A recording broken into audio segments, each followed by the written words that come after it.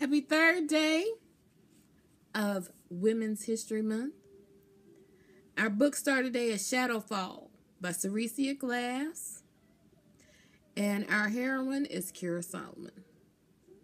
Kira kicks ass.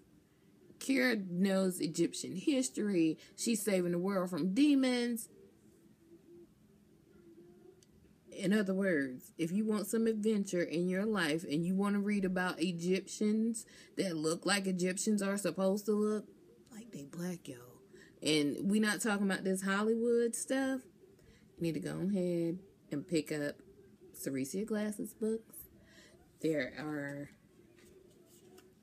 Shadow Blade, Shadow Chase, Shadowfall. We need to go ahead and read these books, write to Hollywood, and tell them this is what they need to be putting on the big screen.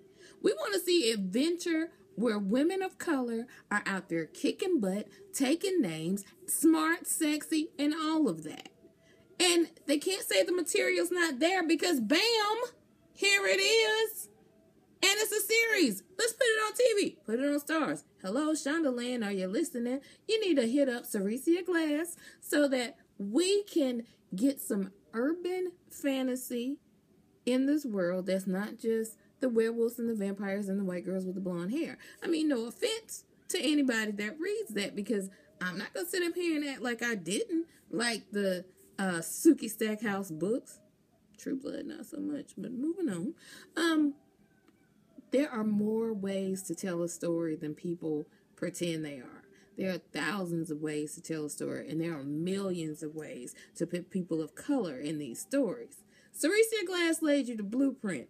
Now, pick up her book, read it, love it, call her people, pay her, put this on the big screen. Because Kira Solomon, hello, what's sexier than a chick with knives and riding motorcycles and saving the world from demons? And not only that, she looks like us. Come on, let's get right. Book of the day, Shadowfall, Seressia Glass, and our star heroine, Kira Solomon. Let's do this.